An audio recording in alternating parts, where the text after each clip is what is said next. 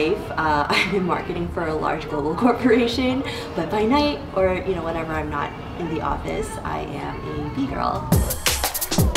My name is Susanna Liu. My dance name is Queen Envy, and I represent Supreme Beings crew and Florox crew.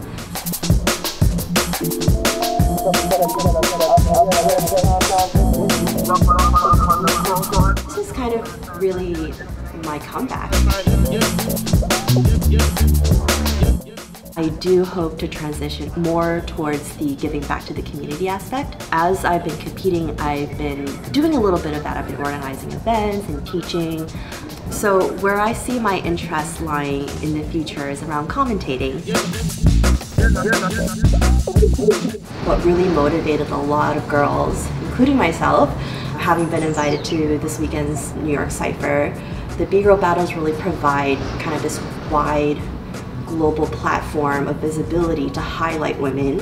And then once people start knowing more and more about it, then people will step up and start organizing these leagues and camps, and the schools will come together. So hopefully things will then start falling in place. But I think we're on track.